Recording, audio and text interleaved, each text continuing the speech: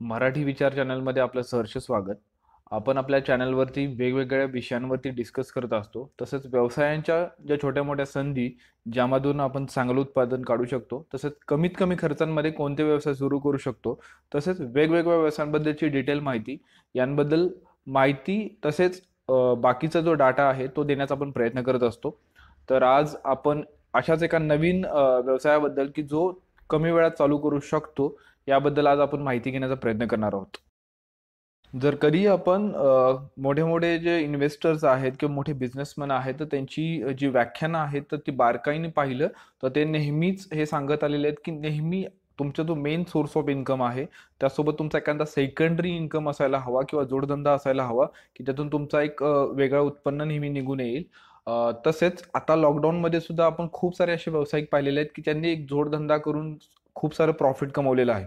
तर असे जोडधंद्याबद्दल किंवा एका कमी वेळेमध्ये करण्यात येणाऱ्या उत्पन्नाबद्दल आपण आज माहिती घेण्याचा प्रयत्न करणार आहोत. व्हिडिओची सुरुवात करण्यापूर्वी एक नम्र विनंती, फक्त मनोरंजनासाठी जर हा व्हिडिओ पाहण्याचा तुमचा जर मानस असेल तर तसं करू नका. YouTubeवरती खूप सारे व्हिडिओज आहेत, तुम्ही त्यातून मनोरंजन करून घेऊ शकता.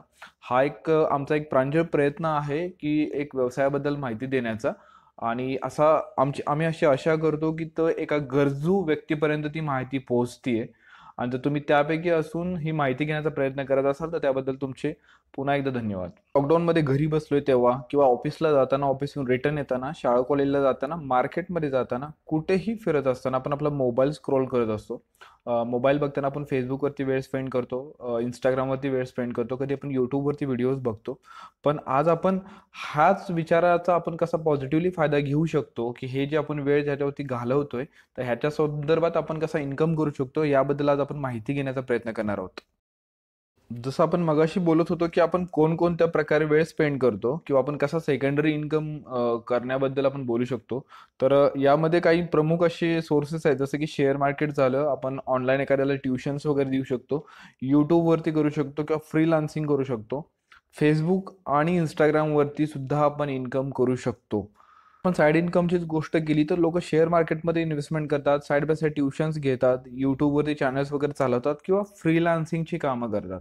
परंतु आज आपण जो विचार करणार आहोत तो Facebook आणि Instagramबद्दल. कारण जवळ-जवळ सर्वांचेच Facebook आणि Instagramवरती अकाउंट असतात. पण ह्या गोष्टींचा एक बिझनेस करण्याबद्दल किंवा यातून इन्कम करण्याबद्दल खूप कमी लोकांना माहिती असते. तर त्याच्याबद्दल आज आपण जाणून घेण्याचा प्रयत्न करणार आहोत, की आपण कसा इन्कम करू शकतो आणि कसा यातून आपल्याला एक 5 ते 10 मिनिटं वेळ घालवून आपण ह्याच्यामध्ये डे टू डे लाईफमध्ये कसं मॅनेज करून यातून एक चांगलं उत्पन्न पुढे जाऊन आपल्याला मिळेल. ह्यासाठी आपल्याला बेसिकली माहिती असलं पाहिजे, की आपण कोणत्या प्रकारे करू शकतो. तर याच्यामध्ये आपले 2 प्रकार आहेत. मेन म्हणजे पेड प्रमोशन्स आणि दुसरं ॲफिलिएट मार्केटिंग. पेड प्रमोशन्स म्हणजे काय, तर जे लोकांचे काही लिंक्स असतात, त्याचे प्रॉडक्टची माहिती असते. तसेच त्यांचे नवीन काही अपडेट्स असतात, ते त्यांना लोकांसमोर द्यायचे असतात. तर ते तुम्ही तुमच्या Facebook किंवा Instagram थ्रू लोकांना देऊ शकता. तसेच ॲफिलिएट मार्केटिंग म्हणजे जसं Amazon आहे, Flipkart आहेत किंवा shopclose.com आहे, ज्या वेगवेगळ्या वेबसाईट्स आहेत, त्यांच्या प्रॉडक्ट्सच्या लिंक्स तुम्ही डायरेक्टली तुमच्या ग्रुप थ्रू, Instagram थ्रू तुम्ही लोकांमार्फत पोहोचून त्याच्यातून तुम्ही कमिशन अर्न करू शकता. अशा ह्या 2 पद्धती आहेत. ह्याच्याबद्दल डिटेल आपण आता पुढे माहिती घेणार आहोत. ह्यासाठी आपल्याला बेसिकली माहिती असलं पाहिजे, की आपण कोणत्या प्रकारे करू शकतो. तर याच्यामध्ये आपले 2 प्रकार आहेत. मेन म्हणजे पेड प्रमोशन्स आणि दुसरं ॲफिलिएट मार्केटिंग. पेड प्रमोशन्स म्हणजे काय, तर जे लोकांचे काही लिंक्स असतात, त्याचे प्रॉडक्टची माहिती असते. तसेच त्यांचे नवीन काही अपडेट्स असतात, ते त्यांना लोकांसमोर द्यायचे असतात. तर ते तुम्ही तुमच्या Facebook किंवा Instagram थ्रू लोकांना देऊ शकता. तसेच ॲफिलिएट मार्केटिंग म्हणजे जसं Amazon आहे, Flipkart आहेत किंवा shopclose.com आहे, ज्या वेगवेगळ्या वेबसाईट्स आहेत, त्यांच्या प्रॉडक्ट्सच्या लिंक्स तुम्ही डायरेक्टली तुमच्या ग्रुप थ्रू, Instagram थ्रू तुम्ही लोकांमार्फत पोहोचून त्याच्यातून तुम्ही कमिशन अर्न करू शकता. तर आपण जाणून घेऊया, की Instagramपासून आपण कसं करू शकतो. तर आपल्याला Instagramवरती ना एक टॉपिक पकडावा लागेल. जसं की टॉपिक म्हणजे काय, तर इथं पण आम्ही एक्झाम्पल दाखवतोय. सेलिब्रिटी असतील, जिमबद्दल असेल, फूडबद्दल असेल, गॅजेट्सबद्दल असेल, तसेच जिमच्या इक्विपमेंट्सबद्दल असेल, किंवा फॅशनबद्दल असेल, मोबाईलच्या अपडेट्सबद्दल असेल, असा एखादा टॉपिक पकडा, त्याच्यावरती पेज एक बनवून त्याच्यामध्ये डेली एक दोन पोस्ट टाकत राहा. ते आपण जाता येता 5 मिनिटात करू शकतो, अपडेट्स टाकू शकतो. आणि ऑर्गॅनिक फॉलोअर्स वाढवा, फेक फॉलोअर्स घेऊ नका. ऑर्गॅनिक फॉलोअर्स म्हणजे ज्या लोकांचा खरंच त्याच्यामध्ये इंटरेस्ट आहे, ती लोक येऊन तुम्हाला लाईक करत राहतील, जेणेकरून त्या लोकांचा इंटरेस्ट तुमच्या पेजवरती राहील. आणि आपल्याला प्रमोशन्स मिळण्यासाठी 100 200 300 फॉलोअर असले तरी सुद्धा ऑफर मिळतात. ते आपल्याला इझिली अवेलेबल करता येतात. त्यासाठी असं डोक्यात विचार आणू नका की तुमचा खूप मोठा ग्रुप बनला पाहिजे किंवा खूप मोठं पेज असलं पाहिजे. आता यामध्ये पण आपण कशा प्रकारे पुढे जाऊ शकतो याबद्दल आपल्याकडे 3 प्रकार उपलब्ध आहेत. की आपण एखादं डेडिकेटेड अकाउंट बनवू शकतो एखाद्या गोष्टीचं, किंवा आपण दुसऱ्याचं अकाउंट मॅनेज करू शकतो, किंवा चांगलं वेल ग्रो अकाउंट आपण विकू शकतो. अशा 3 प्रकार याच्यामध्ये आपण बिझनेस करू शकतो. पहिला प्रकार आपण समजून घेऊया, तो म्हणजे डेडिकेटेड अकाउंट. जसं की मी पहिल्यांदा पण सांगितलं की आपण एक टॉपिक पकडून, लाईक जिम असेल, फॅशन असेल, फूड असेल, टूल्स असतील, गॅजेट्स असतील, त्यातला एक टॉपिक पकडायचा, त्याच्यावरती 3-4 पोस्ट टाकून ते अकाउंटवरती रीच वाढवायचा, थोडंफार त्याचं प्रमोशन करायचं. आणि त्याच्यानंतर पेड प्रमोशन्स, म्हणजे लोकांकडून त्यांची पब्लिसिटी करून किंवा ॲफिलिएट मार्केटिंग करून आपण त्याच्यामध्ये आपण इन्कम करू शकतो. इंस्टाग्रामवरून चांगली अर्निंग करून देण्याचा एक चांगला उपाय म्हणजे काय, तर आपण इंस्टाग्रामवरती एखादं अकाउंट मॅनेज करणं. आपल्या आसपासचे जे पॉलिटिशियन्स असतात किंवा आपल्याकडची एखादी मोठी व्यक्ती असते, इंडस्ट्रियलिस्ट असतात, तसेच हॉटेल असतात, बिझनेसवाले असतात, तर त्यांच्याकडे तेवढा वेळ राहत नाही की ते त्यांचे अकाउंट्स मॅनेज करू शकतात. तर तुम्ही त्यांना तसं विश्वासात घेऊन तुम्ही त्यांचे अकाउंट्स मॅनेज करू शकतात. तर त्यातूनही तुम्हाला चांगला ह्यासाठी सेपरेटली डेडिकेटली खूप सारं काम करायची गरज नसते. तर तुम्ही दिवसातून 10 मिनिटं 15 मिनिटं देऊन सुद्धा तुम्ही चांगला त्यातून एक इन्कम करून घेऊ शकता. इन्स्टावरती सगळ्यात चांगला ऑप्शन म्हणजे इन्स्टाचे अकाउंट सेल करणं. तुम्ही एक चांगले वेल ग्रोन चांगले अकाउंट्स डेव्हलप करून त्यांना नंतर चांगल्या प्राईसमध्ये तुम्ही सेल करू शकता. त्यात कोणत्याही टॉपिकवरती आपण चांगले अकाउंट करून आपण त्या चांगल्या कॉस्टवरती ते विकू शकतो.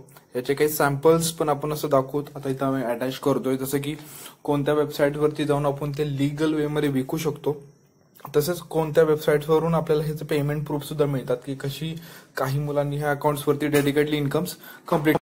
आणि इंस्टाग्रामवरती तुमचं पेज किंवा तुमचा बिझनेस वाढवण्यासाठी काही जे महत्त्वाच्या जर टिप्स असतील ना, तर बेसिकली तुमच्या इंटरेस्टवालाच टॉपिक पकडा, की जेणेकरून तुम्ही काही दिवसांनी बोर होणार नाही. तर ज्या टॉपिकमध्ये तुम्हाला माहिती नसेल, इंटरेस्ट नसेल, अशा टॉपिकवरती नंतर आपण 1 महिन्याने 2 महिन्याने बोर होतो आणि तिकडे इग्नोर करतो. त्यामुळे जर तुम्हाला इंटरेस्ट असणाऱ्याच टॉपिक्सवरती सर्च करा, त्याच्यावरतीच माहिती टाकत जा. तसेच त्याच्यावरती जे काही डे टू डे अपडेट येतील त्याच्यावर त्या फॉलो करा, त्या अपडेट देत राहा लोकांना, जेणेकरून लोकांचं तुमच्याकडे कनेक्शन कंटिन्यू वाढत राहील, बॉन्ड मेंटेन राहील. आणि फेक फॉलोअर्स घेऊ नका. या 3 गोष्टी नेहमी लक्षात ठेवा, की तुमचा इंटरेस्ट असणं महत्त्वाचं आहे. फेक फॉलोअर्स घेऊ नका आणि डे टू डे अपडेट देत राहा. यातून तुम्ही तुमचं इंस्टाग्राम खूप चांगलं ग्रो अप होईल आणि त्यातून तुम्ही परत कोणत्याही प्रकारे त्यातून सेल करून इन्कम करून घेऊ शकता. जसं आपण इंस्टाग्रामबद्दल माहिती घेतली, सेम फेसबुकवरती तसंच आहे. आपण फेसबुकवरती पेज काढून आणि फेसबुकवरती ग्रुप्स काढून आपण त्यामधून असं सोर्स ऑफ इन्कम करून घेऊ शकतो. त्याच्यामध्ये आपण पेड प्रमोशन्स करू शकता, जसं की लोकांच्या यूट्यूबच्या लिंक्स असतात, लोकांच्या त्यांच्या बिझनेसच्या लिंक्स असतात, त्यातून तुमच्या पेज किंवा तुमच्या ग्रुपवर टाकू शकतात. तसंच ॲफिलिएट मार्केटिंग जे असतं, जे ॲमेझॉनच्या वगैरे लिंक्स आहेत, तर त्यात तुम्ही प्रमोट करून त्यातून कमिशन करू शकता.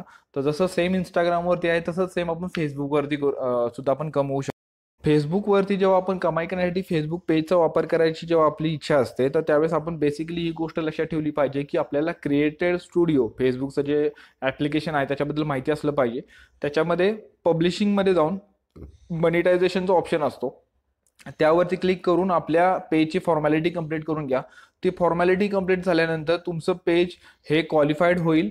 तिथली जी फॉर्मॅलिटी आहे ती कंप्लीट केल्यावरती तुमचं पेज अर्निंगसाठी क्वालिफाईड होईल. त्याच्यानंतर ज्या तुम्ही रिअल व्हिडिओज टाकाल त्याच्यावरती जेवढा वॉच टाईम येईल, त्या वॉच टाईम तुमची जी प्रोफाईल असेल ती अर्निंगसाठी क्वालिफाईड होऊन जाईल. तर त्याच्यातून तुम्ही अर्निंग करू शकता. त्याच्यामुळे फेसबुकवरती जेव्हा तुम्हाला अर्निंग करायचं असेल तेव्हा क्रिएटर स्टुडिओमध्ये तुम्ही रजिस्टर्ड होणं जास्त गरजेचं आहे.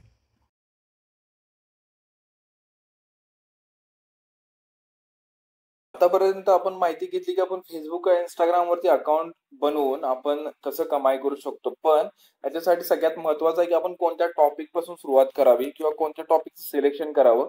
तर याच्यासाठी मी तुम्हाला इथे काही 10 ऑप्शन्स देतो. त्यातून तुम्ही एखादा टॉपिक त्याच्यामधून ही एखादा डिटेल टॉपिक पकडून त्यापासून तुम्ही स्टार्ट करू शकता आणि एक छानसा त्याच्यातून एक सोर्स ऑफ अर्निंग करू शकता. सगळ्यात जास्त डिमांड असणाऱ्या टॉपिक्समध्ये जर आपण पाहिलं तर क्लॉथिंग वेअर, जिम वेअर किंवा जिमचे टूल्स, जिम प्रॉडक्ट्स आणि कॉस्मेटिक्स ह्याच्यात खूप जास्त डिमांड असते आणि हे खूप जास्त ऑनलाईन सेल होतात.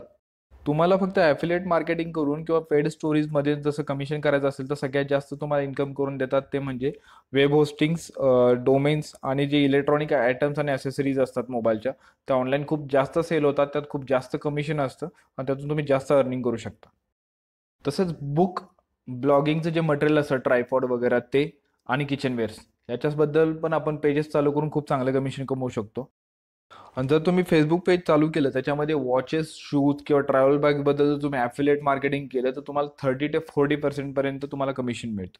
तर आज हा आमचा एक प्रयत्न होता की तुम्हाला फेसबुक किंवा इंस्टाग्रामवरून आपण कोणत्या प्रकारे आपण एक चांगला सेटअप करून खूप चांगली अर्निंग करू शकतो आणि त्यासाठी कोणकोणते सोर्सेस आपण वापरायला हवे याबद्दल माहिती देण्याचा तुम्हाला हा प्रयत्न होता.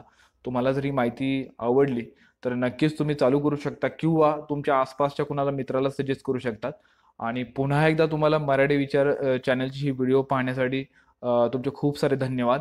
तसेच चॅनलवरती अजून काही व्हिडिओज आहेत त्याही तुम्ही पाहू शकता. त्यातूनही तुम्हाला थोडीफार माहिती मिळू शकते अशी आम्ही आशा करतो आणि धन्यवाद.